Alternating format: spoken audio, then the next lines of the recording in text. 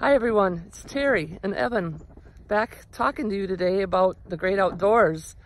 And Evan's already put in a couple hours of online learning today, and so now we're doing the outdoor learning.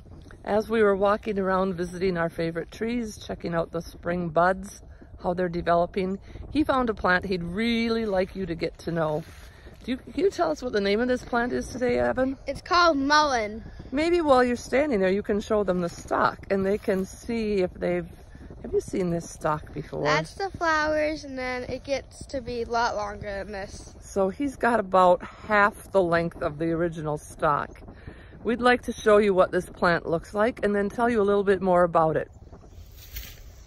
Here's a good look at the plant we're talking about. Mullein is a biennial, so it takes 2 years to complete its growth. This part of the plant is called a rosette. And Evan, why don't you reach down there and see if you can touch those little leaves and tell me a little bit about it. Well, they're all pretty soft, even the really old ones. This is going to enter its second year. It is. It's going to enter its second year. And in the second year, what happens in this plant? Grows a tall stalk. Yeah, that stalk we showed you earlier comes up early spring, summer in the second year. Oh, yeah. So this is what it looks like right now if you've got the second year plant. We're still calling it first year, sort of, because the stalk has not developed, though it will yet this spring and summer. So back to the top, let us tell you a little bit more about this plant. Here we are again. We want to tell you more about mullein, but before we continue, we have a confession to make. I am not a doctor. Are you a doctor? No. Neither of us are doctors, so we cannot give you medical advice. But we can tell you how this plant has been used historically for thousands of years all around the world. And most cultures will tell you that this plant was used as a bronchial plant, something to benefit the lungs. So the leaves are one of the parts that are harvested. That's the part we're going to use for a lung remedy, especially if you have a deep, harsh, dry cough, or you have mucus or phlegm that you're not able to cough up. Also good for bronchitis and things like that. That's how it's been used historically. Evan wants to show you a little bit more about how this plant is set up. I'm going to show you the seeds.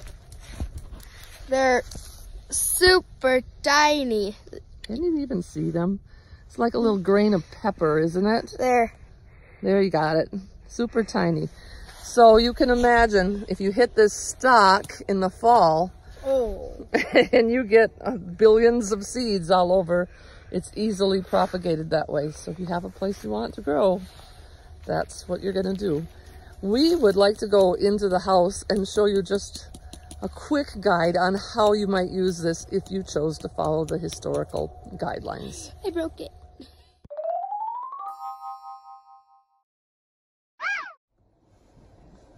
Hi everyone, thanks for staying with us. We're back in the kitchen now. I want you to take any mullein leaves that you have harvested, bring them inside, and the next thing you want to do is dry them thoroughly. I don't mean under the, don't wash them. Take them and dry them. So what's one method of drying herbs? You can place it in your hot car. Yeah, lay down a clean sheet or something, or a little drying rack, and put the herbs on top of it and put it in your car in the sun. It dries very quickly that way. That's one way. You might have a dehydrator or another way to do it, but you want your herb dry, not fresh. We have a jar here full of dried mullein. So the next part is we're going to measure out a whole ounce of mullein, and it's quite a few handfuls. Evan's got the scale here and he's keeping an eye on the total. So you tell me when we have just about 1 ounce. You see, that's my third big handful. We're getting close? You're good. Okay, so that was, well, why don't you hold that up for them to see? That's why we weigh it. We get exactly what we want. So that herb is now going to be stuffed into a wide mouth quart jar. I do that pretty quickly. And when you get all of this in there, I'm losing a little bit to the counter, but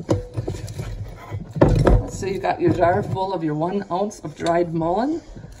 You then are going to pour water to fill. So hot water, boiling water, fill to the top. You might want to push your herb down so it's under the water. Cover tightly and allow to sit. This can sit, it should sit for at least 4 hours, but up to 8 hours. I like to do it at night and come back in the morning, it's ready to go.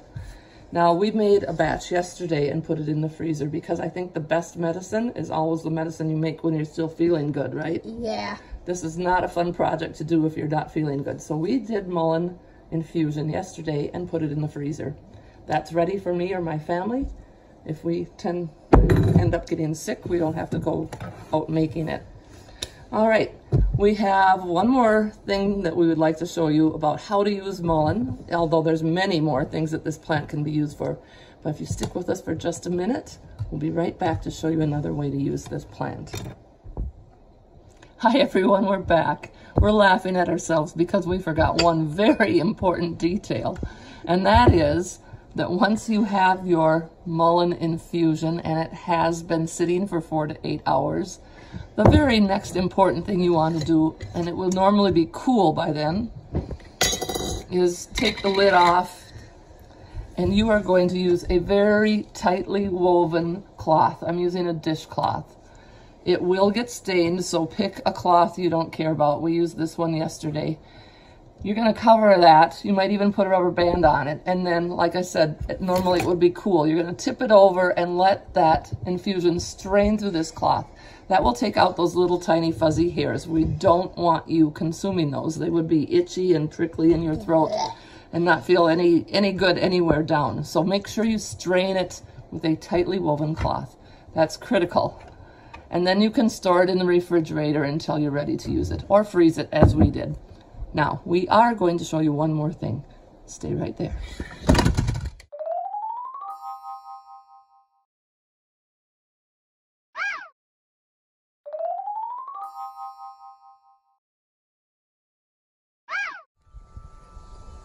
Hi everyone, we're back outside. We promised we'd show you one more thing you can do with mullein stalks, though it's not the only thing.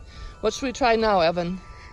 Let's fight. I'm on with 2 mullein stalks and I'm ready. He wants to have a sword fight. I figured it might come to that, so look what I got. I got the longest, tallest one. It is longer than he is tall. Let's see how he handles it. Ready? Are you ready? Yeah. Here we go. Ah! Yeah. Jab! Yeah. Oh! Yeah. Bonsai! Yeah. And that's it, folks. Go outside, find some mullein stalks, make some mullein medicine, and have a fun time.